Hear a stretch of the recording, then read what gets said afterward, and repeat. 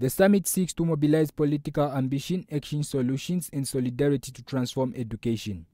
It further aims to take stock of efforts to recover pandemic-related learning losses, to reimagine education systems for the world of today and tomorrow, to revitalize national and global efforts to achieve the fourth Sustainable Development Goal, which is to have an inclusive education for all. We call to consult widely, to recommit